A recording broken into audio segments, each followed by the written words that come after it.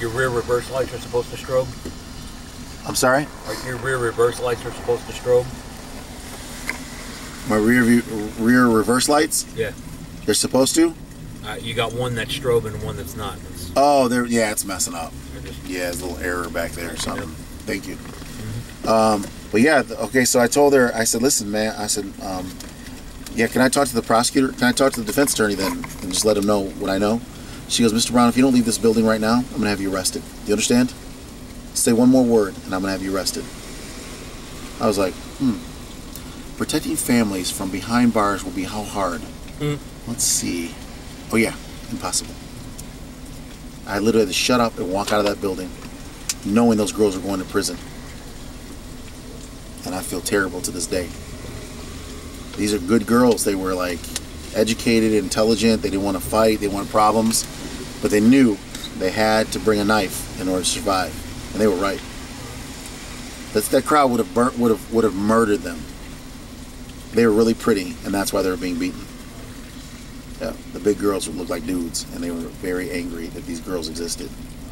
And the police officers just, I guess that was going to be a cute cat fight, and they're going to be able to see some naked girls or something when their clothes get ripped off.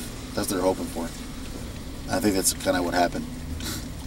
And then it turned out to be worse than they thought when the girls' faces started coming off.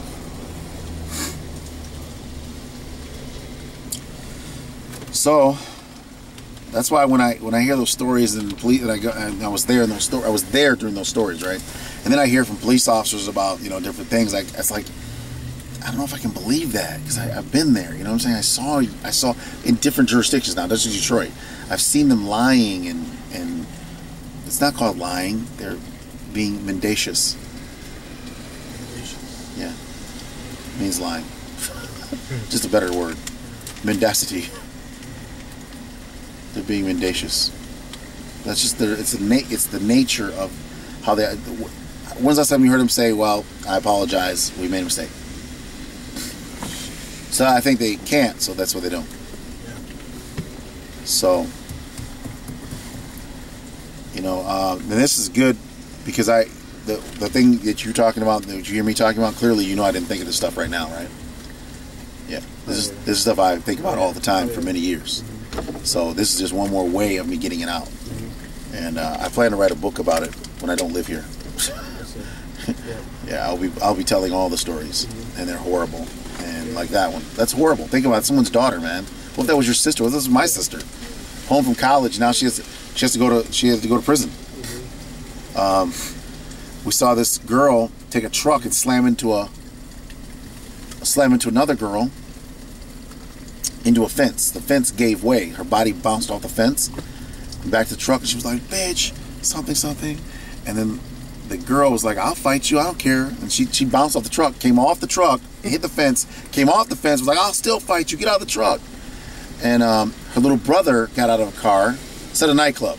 Apparently she's from, I think, Michigan State University. She's home for the weekend. She takes her brother by the nightclub. He's little, he's like 12. He can't go in, so they're not going in. They're just driving by the hot spot, right? It's downtown Renaissance, near the Renaissance Center, downtown Detroit. So it's right by the water. It's, downtown. So they're from Southfield, so as I remember it. And so she's going to take her little brother downtown to see Detroit, see the inner city, and gets caught in this traffic jam where there's some kind of altercation over the traffic and, something, and the girl's like, get out of the car. And so the girl got out of the car. And that's when she hit her with the truck. And so I got out of my truck, and I said, I came over towards her, and before I could do anything, this guy had grabbed this kid, the girl jumped out of the truck, grabbed the kid, the woman from the red truck, it's a red truck, like F-150, grabs the 12-year-old kid, lifts him off the ground, he's crying and screaming, right? Leave me alone, leave me alone. She's like, that's my brother. And two guys jumped out of a car, rushed that girl that hit off the fence, and smashed her into the fence, right? So as I get out of my car, there's a little bit of distance. We're converging now. My team members are converging. So all this is happening in that as we're converging onto them. And as we converge, the girl sees me coming, leaves the boy, jumps in the truck, and I said, "Don't move the truck."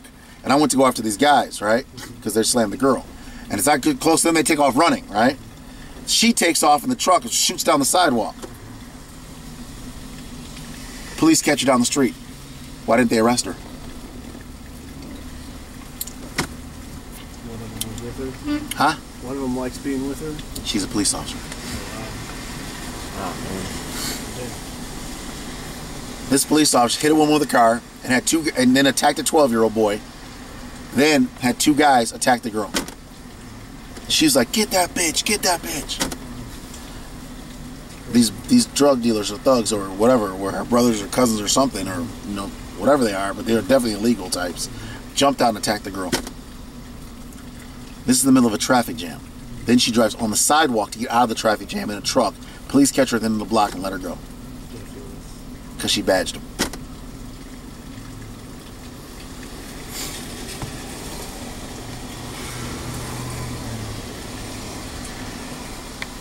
So